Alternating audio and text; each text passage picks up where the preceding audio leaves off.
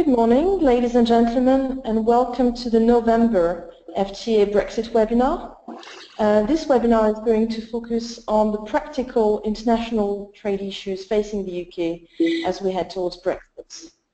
I'm head of European policy at FTA, and I'm going to take you through a brief introduction and state of play before handing over to my colleague Alex Beach, who's FTA head of global policy, and who is going to tell you more about the international trade issues that would face all of our members.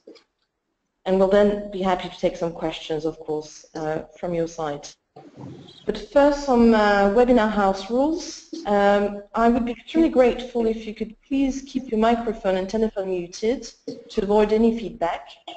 The webinar is going to be recorded. It is being recorded, in fact, and the recording will be made available on the FTA website probably as of tomorrow.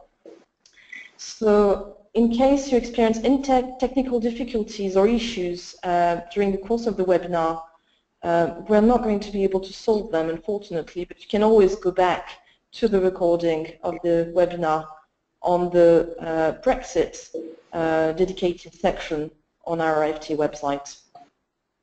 If you have a question, as I said, there will be time for it at the end, so please use the chat box to ask any questions throughout the webinar.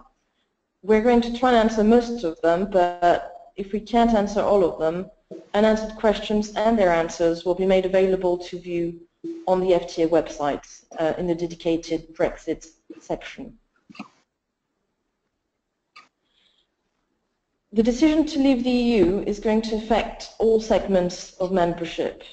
Today we're going to focus particularly on the importers and exporters that are members of FTA, but it's quite clear that everybody is going to be affected, from the operators to the logistics companies down to shippers.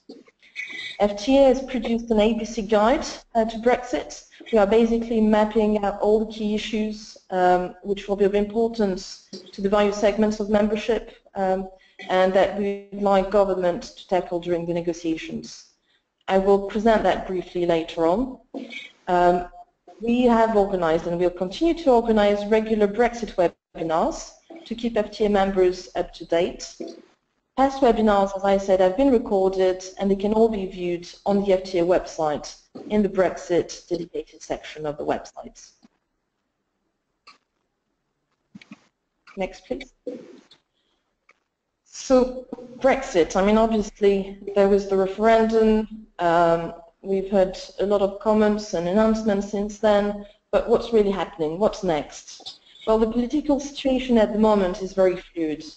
There are elections which are planned next year in various European countries, and this is likely to change a little bit the negotiations, because the people we would be negotiating with would be likely to be different in a number of cases.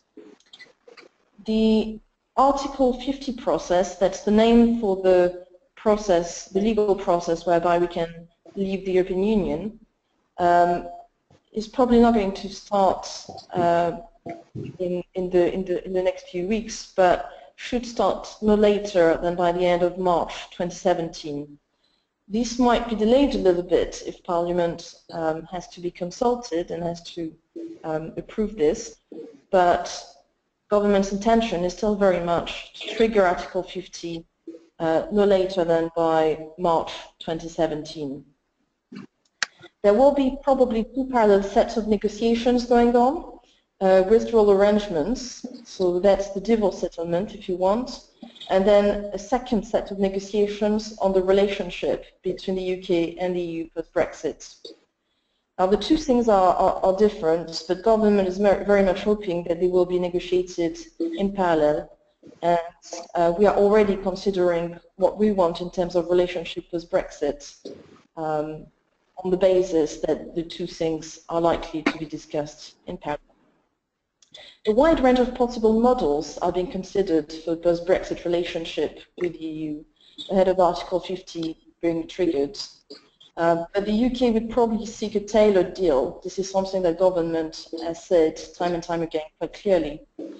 This, however, is going to take quite a lot of time to negotiate, probably, And bearing in mind that spring 2019 is a likely date for effective withdrawal of the UK from the European Union, transitional arrangements are likely and suitable. This was confirmed yesterday by the Prime Minister at a CBI conference. And this is good for industry because it should give industry time to adapt to the new context and new rules. So this is good news. Minimizing the risk of delays and red tape at borders are likely to be crucial for government in negotiations, with a particular focus on the land border with the Republic of Ireland. What we will also try to focus on is ensuring that permits are not needed to operate in the EU. That will be a priority for the Department for Transport. However, it's useful to bear in mind that limited immigration is likely to be a red line for the government in negotiation. So we will need to make sure that transport and freight are not used as negotiation tools in the negotiations. At the moment, government is inviting evidence in 4 key areas on the immediate risks to industry and actions the government should take to mitigate these risks, on what government should do during negotiations to boost industry's confidence, especially if the negotiations last a bit longer than planned, on industry's priorities and concerns for the future relationship with the EU, and on the priorities for the UK's relationship with the rest of the world. Obviously, during the negotiations and until they are completed, there will be no practical changes. EU rules and obligations remain in force for now, and that will be the case until the UK formally leaves the European Union and the negotiations for withdrawal have been completed. We are actively engaging with all government departments at Brussels level, where preparatory work is already taking place, and really talking to all the departments and all the officials at all levels who have anything to do with Brexit, logistics and trade. I'm going to introduce you to the ABC guide to Brexit on the next slide, please. So that's basically the ABC guide to Brexit, and as you see, we've tried to map out all the key issues, from access to the single market to vans. We tend to add new letters as discussions progress and as new issues arise, but at the moment these are the issues that we are looking at more specifically. In terms of domestic legislation, the government wants to transpose EU law into UK law through the introduction of a rate repeal bill, which should be introduced at the beginning of 2017. The Department of Transport is reviewing all the transport rules, so the transfer of EU law into UK law may become effective upon withdrawal. Potential review and simplification of the domestic rules could then take place, but that's likely to take place after it's been transposed into UK law. Obviously, this is a process that we are going to follow very closely, and we will engage with government at all levels to ensure that the views of FTA members are heard and recognized. We are going to work on a manifesto, in fact, and the ABC Guide to Brexit will be the basis for this manifesto, and that should be ready in the first quarter of next year. But what are the practical implications of Brexit for all of you? In the short term, until the UK leaves the EU, as I said, expect no radical changes. All EU rules and regulations still apply. Penalties also apply, by the way, if you don't respect the rules. Obviously, pound fluctuations already have an impact on FTA members, and not just importers and exporters, but also operators. Post-Brexit, well, the extent of changes depends very much on the kind of Brexit deal that the UK gets.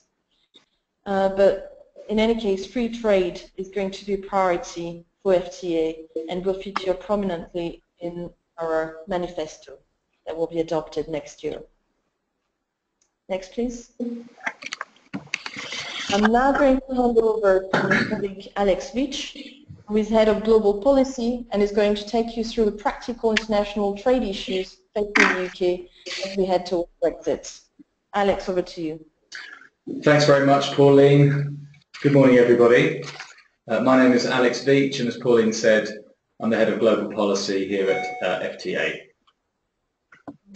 So, trade deals and tariffs. So why are we here? Well, as you may know already, the way that the EU works in terms of international trade is that the EU is a trading bloc with a C. So it's the EU that negotiates trade deals with non-EU countries on behalf of all its members. Now, post-Brexit, the UK may need to make its own trade deals and preference policies. Now, the word may is highlighted there because this is where life gets very complicated. It depends really on what trade deal we do with the EU itself. Now, I'm not going to go into that aspect of this discussion today. What I would suggest is that we did a webinar back in August, which went into the kind of sort of customs and trade relationship that could fall out of Brexit. So, for example, if the UK stays in the customs union, for example, it loses the ability to make its own free trade deals. I'm going to take from my hypothesis here that we have completely left the EU. It's sort of hard Brexit, if you like, which means that we have full flexibility to make our own trade deals and tariff preferences. Now, we are, or have been really, since July, working with our members to identify what are their key export markets and import trade partners, what are their priorities for trade preferences and trade deals, and I'll come back to that. And we're also engaging with all the relevant departments, which is almost all of them, Department for International Trade, the Her Majesty's Revenue and Customs, Department for Transport, and Department for Exiting the EU. So I'm going to go on to now some feedback from member surveys that we've done recently on these issues. So first off, new trade deals. What sort of countries do we need to be dealing with? So we went out to our British Shippers Council, which, as you may well know, FTA has a committee of blue chip companies, retailers and exporters alike, accounting for, we think, around 70% of UK trade by volume per year. It's a very important group for us, and it gives us a really good insight into the challenges facing the logistics specialists in those countries. We did a simple survey with them. We're asking them, look, which are your main origin countries, i.e. which countries are you buying from, and which are your main export markets, so which countries are you selling to? And this is a very, very high-level summary of what we got back.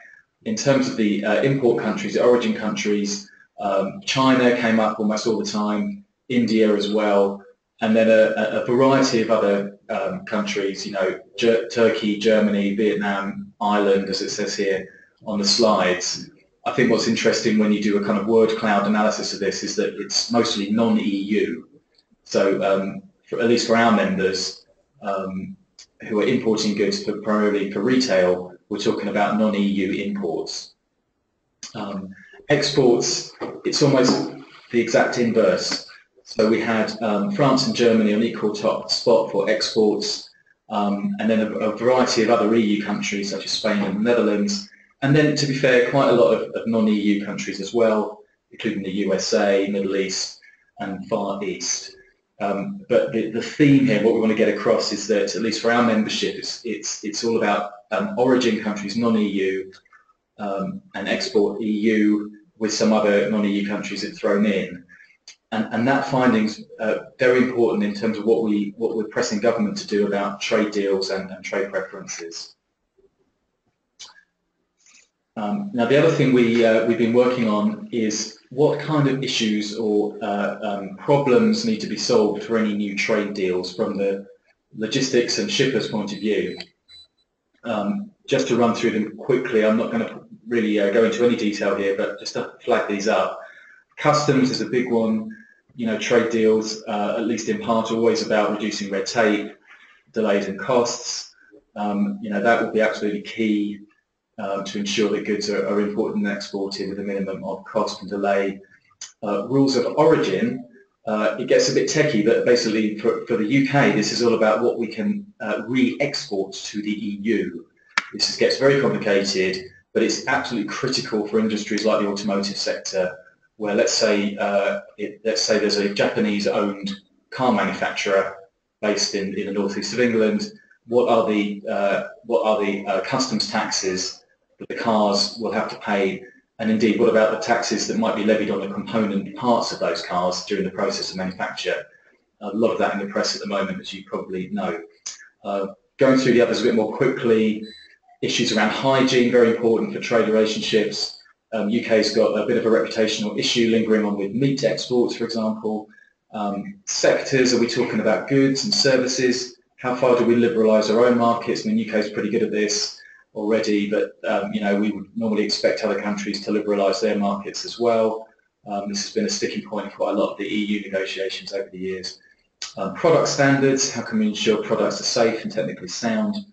And I wanted to throw in the last one about fast-track negotiation. To what extent can the UK copy and paste deals that came out of the EU? So, EU, South Korea have a free trade relationship. Do we need to negotiate from scratch?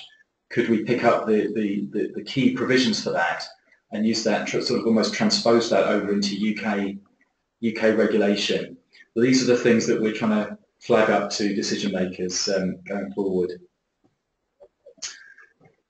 Moving on, trade preferences and some of the issues around that. A quick bit of context. I'm going to go over this briefly, but please do feel free to log back in and look at this in more detail. What I mean by trade preferences is this really all about imports. So this is where there are certain countries, lower income or developing countries, who are allowed to have reduced or zero customs tax on their exports. And this is really all about trying to help those countries get a foothold in the global economy and grow economically. The EU has a very good comprehensive system on this, where they group countries into basically 3 different categories. There's a group of about 30 countries that fall into the generalised system of preferences, and this is where the EU allows those countries to have lower customs tax, basically lower tariffs, so to speak, on many of their product lines coming into the European Union. This was actually one of the very first things that our retailer members mentioned to me when we started talking about this. A lot of the products that we buy, particularly, let's say, textiles, do rely heavily on these low import duties to keep costs low and to keep trade alive. This is really, really important. Moving on, there are 2 other aspects to this. GSP Plus, which is 13 countries benefit from full removal of duties on certain product lines, but only if they have a good track record in environment, human rights and labour, and good governance and those kind of issues. And finally, everything but arms. This is for a United Nations list of what they refer to as least developed countries, which are which are granted duty-free access to certain products. And this is what's quite useful about this is that the list of countries is kept by the UN. It's not about picking winners, and so again, these countries are allowed by the EU duty-free access for certain products. Again, please do look at this in your at your leisure after this webinar. I realise this is a very quick introduction to this. But it is really important, and I don't get a sense that a lot of other business groups are talking about this, so we're really pressing this point. Now, when we spoke to our members, what would you want to happen or indeed not happen post-Brexit? There's a strong feeling that the UK should not just let this fall off a cliff. We should not default to higher tariffs, which would come in automatically if we don't set up this trade preference scheme. So on the GSP side of it, we asked them, well, look, let's say that the UK adopts the way that the EU does it on Brexit Day. What would you like to happen in the future? And what was interesting to me was that nearly 3/4 of the members who came back to us said that they would actually like the UK to set up its own policy over time. So what we're seeing here is a transition period and then a process where the UK sets its own trading and tariff relationships with the rest of the world. That was on GSP. GSP Plus, we asked them the same question, what do you want to see happen long term? Again, quite a majority in favour of keeping them in the short term. But then what's more interesting to me was that there was no consensus about whether this should be permanently linked to the EU list of countries, or whether we should go our own way on this. So GSP Plus is something we probably want to drill down into and understand our members' views a bit more about. And then going on, objectives and actions on trade. Look, when it comes to EU trade, it's very clear. We want a business-friendly Brexit.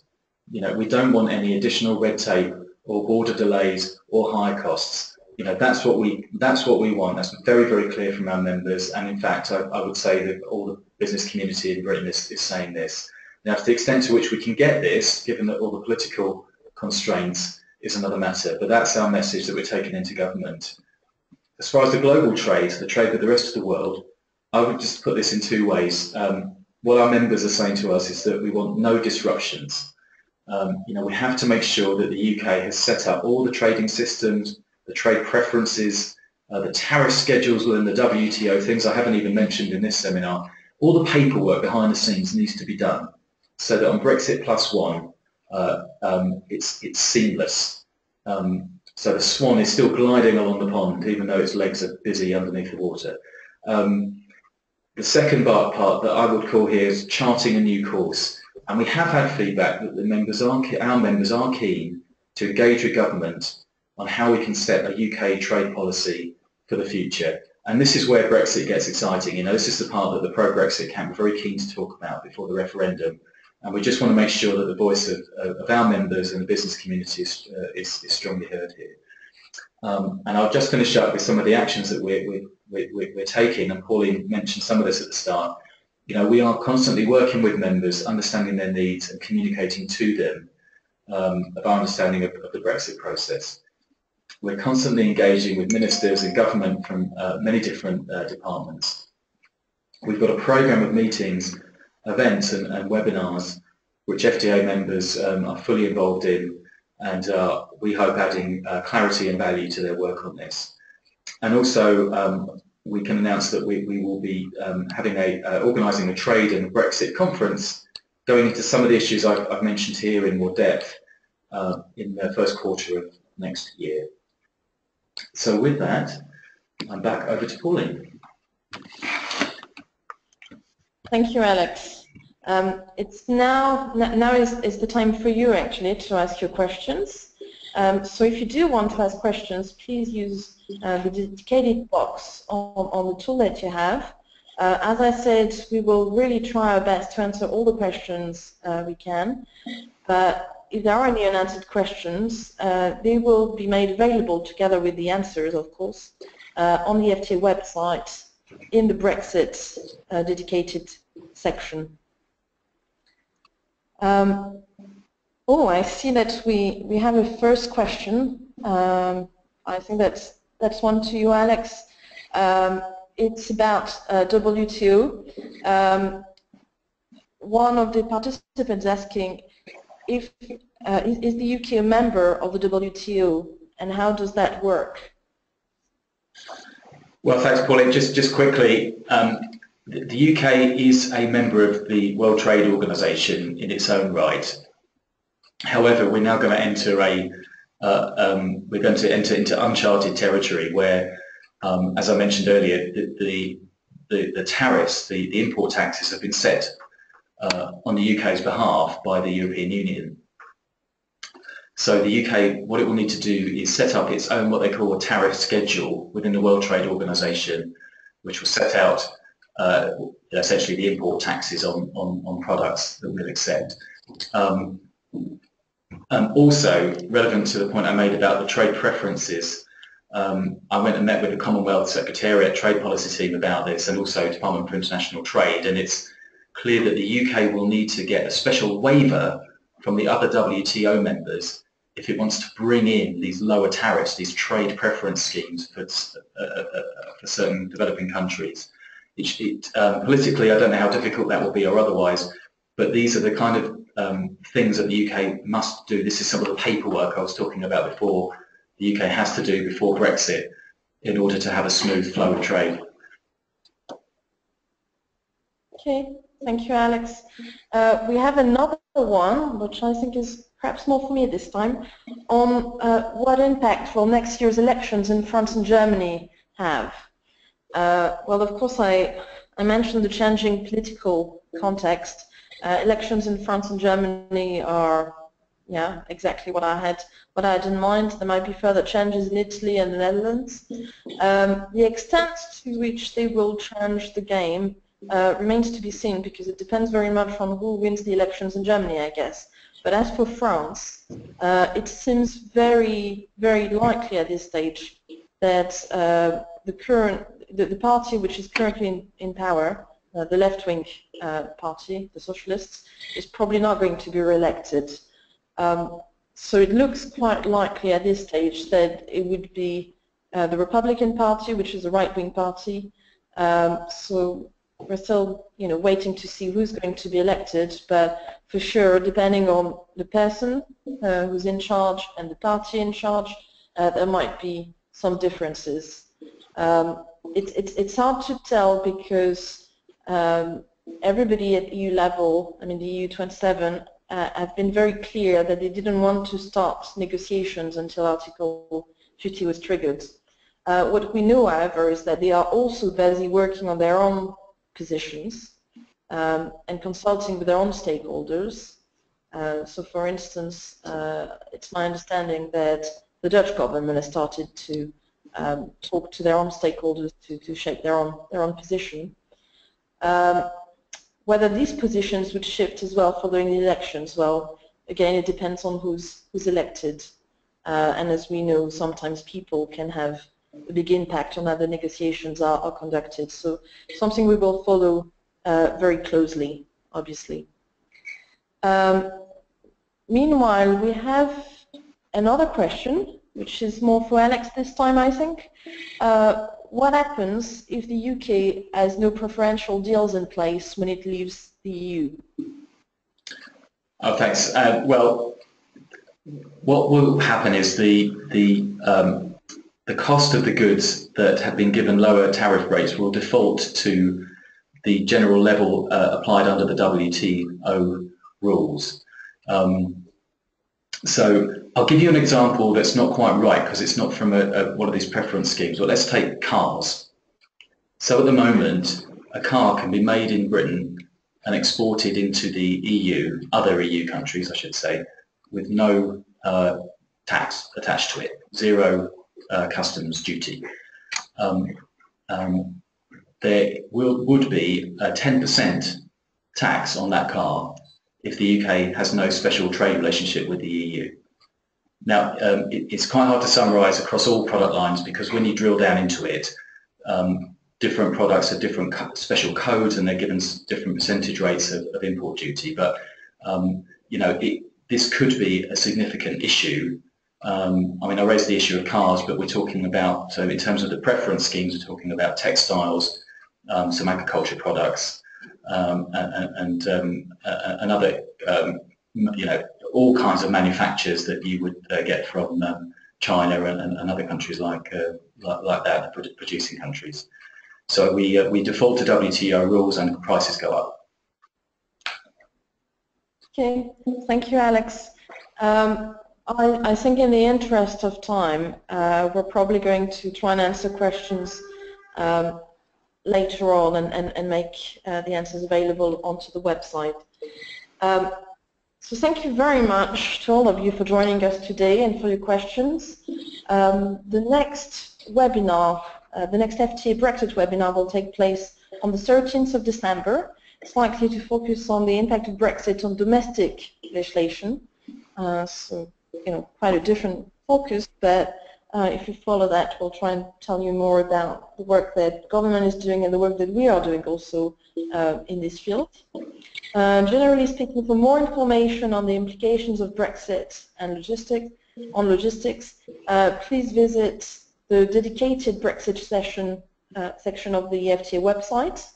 You're also more than welcome to follow us on Twitter, Facebook, and we would strongly encourage you to take part in council meetings at both regional level and also, if you are a shipper, the British Shippers Council. Next year is going to be a very, very busy year, I think, in terms of what we are going to do on Brexit. As I said, one of the first actions will be the development of a manifesto in the first quarter of 2017. So if you want to have a say and you want your views and concerns to be heard and represented, please join in with FTA as we try together to lead for logistics on Brexit. So thank you very much to all of you. I hope this was useful. You'll find the recording on the website, and if you have any questions, you're more than welcome to contact us after the webinar. Thank you very much.